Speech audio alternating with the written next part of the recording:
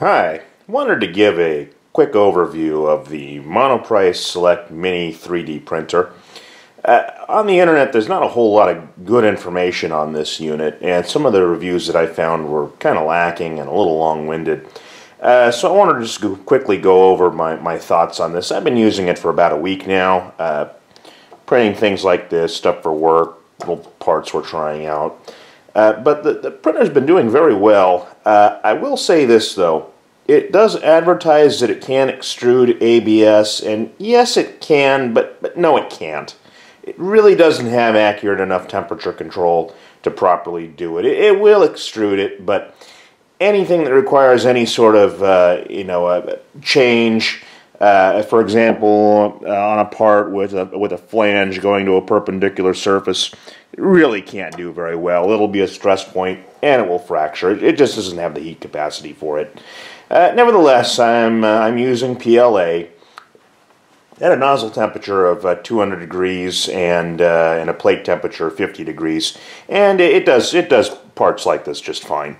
The detailing's fine, as you would expect from a lower cost unit. But for $199, I really can't complain that much. It does do a good job. The user interface on this unit is rather simple. You only have three main options. Source file under the print menu selection. You can choose from some pre-selected things on their memory card that's provided with the unit, including a version of Cura, which is the recommended slicing and G-code CAM processor. The temperature menu is not bad. We have a real simple control of our extrusion nozzle temperature and our build plate temperature, as well as the jog and move menu. One of my complaints is this printer is dreadfully slow in the Z axis, up and down. You really just sit there waiting for this thing to move. X and Y is relatively quick. To zero and home the unit when it finishes in its build location, after the build, it takes a little while. It does get there eventually, though. More than that, though, this scroll wheel is rubbish. It's clearly they're building this thing to a price. I understand that, but it is pure rubbish. Many of the see there, just there it went. Many of the times it doesn't hold the position you put it in, and when you go to push the it doubles as a button. See, it's kind of wiggly jiggly. It's pretty bad. When you push the button, it can sometimes jump to another menu location. Like I said, built to a price. The feed mechanism is pretty much a copy of all the other machines that are out there. I had no problem getting it to feed. If you straighten out the end of the filament so it doesn't hang up in this initial little bit here, it feeds reasonably well. It's just a piece of poly piping that goes down. These are just little pressed to fit water fittings is really what they are. I didn't have any difficulty with it feeding either the PLA or the ABS. Other materials, filled materials, may be a different story. Nor does it have any problem in getting the actual the spool to move, even though that is just hanging literally on a square arm coming off of the side of the machine. It appears to be plenty of compliance and rigidity at the same time in the feed. That is also bundled with the control cables that are running down for the nozzle heaters and the fan. It's a good enough design. We'll see after significant use if this starts to show any weakness, but I see nothing here that couldn't be replaced by either ordering parts off Amazon or a trip to the hardware store. So for serviceability, this should be fine. It appears to be a standard miniature PC type fan, someone had their wits together. Of course, this machine you can find the manufacturer of it on Alibaba. Monoprice obviously is a rebadging of this machine. I won't dare attempt to pronounce the actual Chinese manufacturer's name. but it's not bad. It's a well put together package that clearly some thought was put into.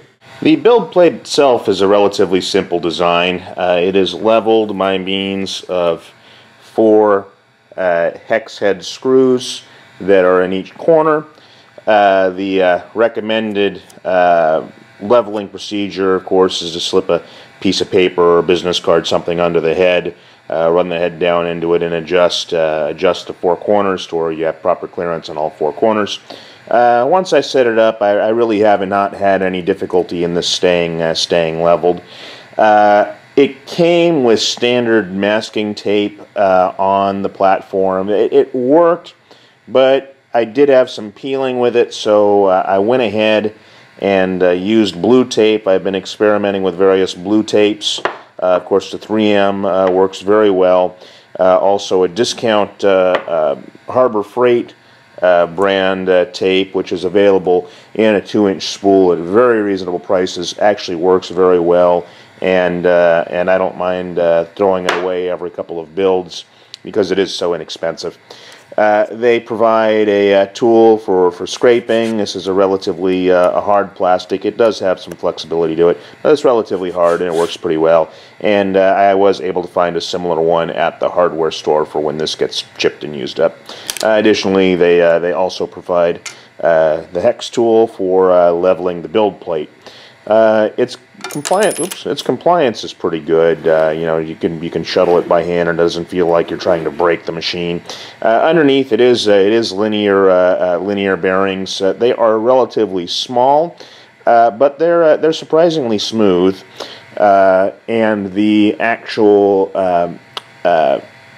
translation is handled with a cogged band.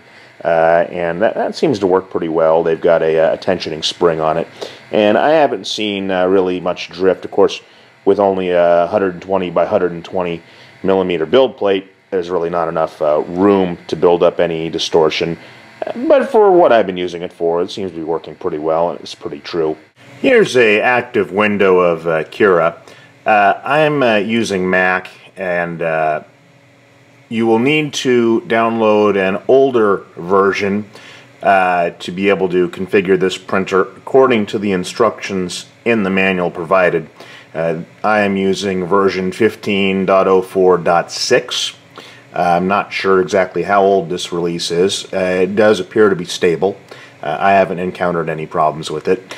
But on the newer versions, you don't have the ability to independently configure all of the cam parameters for operating this machine because it's not on the drop-down menu.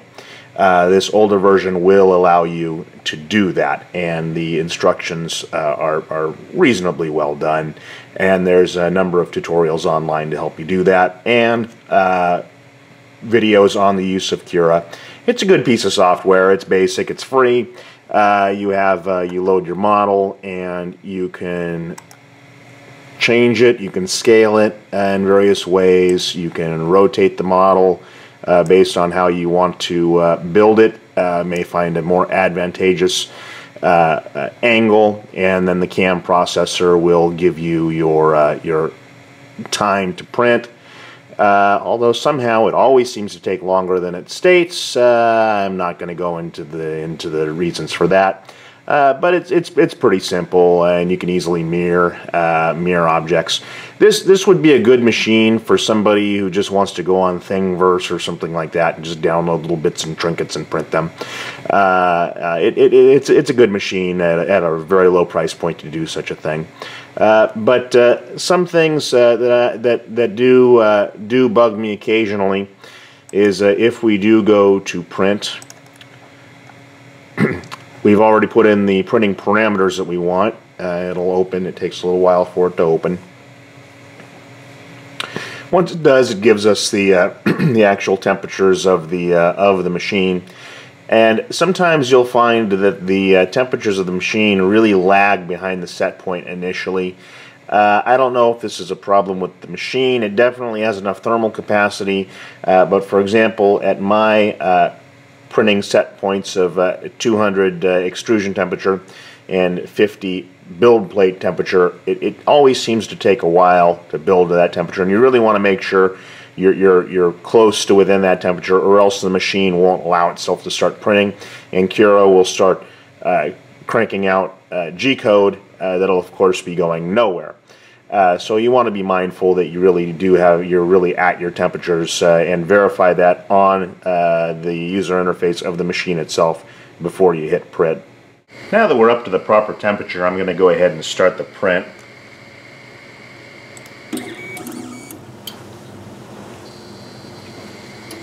As with most relatively low-cost machines, it'll put down a little dab of plastic and extrude it out just to clear that little bit before it begins printing. Sometimes it'll drag a little bit of that along and stick it down on the build plate, but Cura's pretty good about putting a ring in around that will clear whatever bits and pieces may be sticking to the nozzle before it jumps in and starts really building.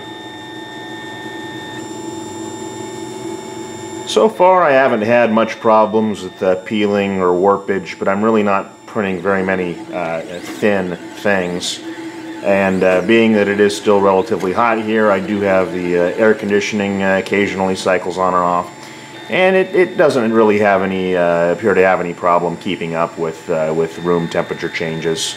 It's fairly stable. Of course, a lot of that is owed to PLA having a pretty stable characteristics for this sort of printing.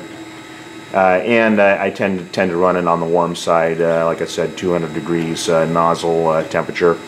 This material recommends the usual 180 to 210 range. Just so you know, I'm using the Hatchbox 3D printer standard PLA filament, and it works pretty well. Here are some samples that I printed up. This is another part I'm working on at work, and the resolution's pretty good. I just had it set to normal. For example, there is a 50 thousandths hole in the middle there that actually is clear. There is a little bit of bleed. These holes I did have to chase out with a drill. But all in all, it's a reasonably good print. Like, once again, for the $199 price, you really can't beat it.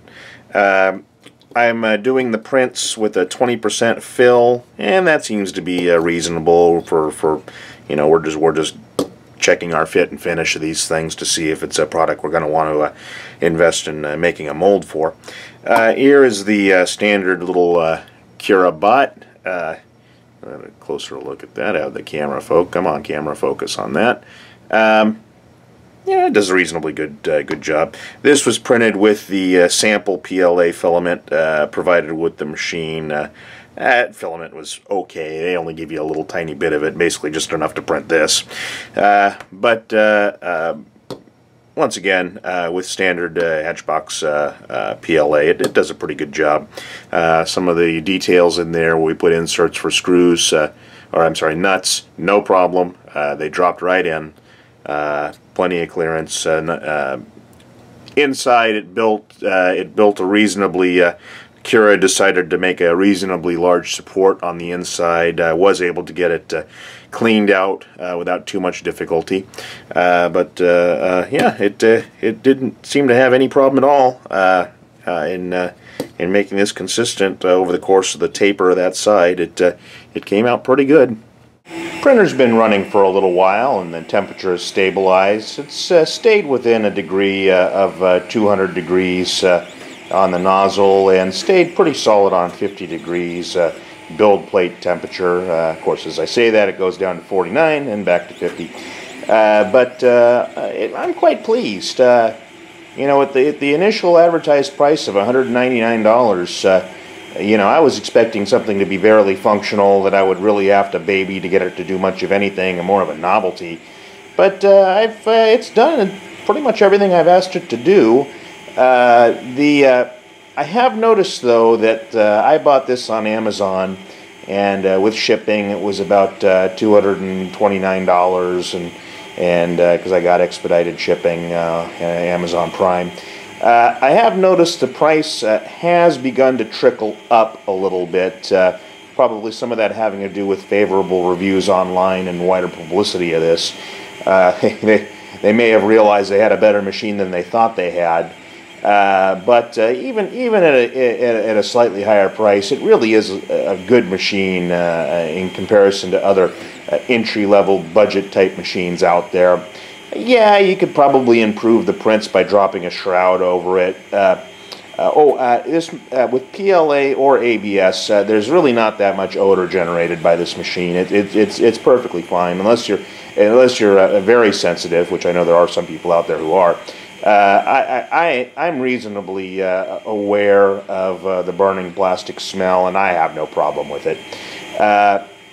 The removal from the build plate can be a little difficult. The size of the build plate and the way it's connected, I'm always concerned I'm going to damage the linear bearings underneath, but so far so good. I've been able to get everything off of it. Sometimes every couple of builds the tape will tear. It's cheap. But you know, I gotta say that it's a decent product, and I have no problem recommending it to people who want to experiment with 3D printing. So there you have it, the Monoprice Select Mini 3D printer. Bargain.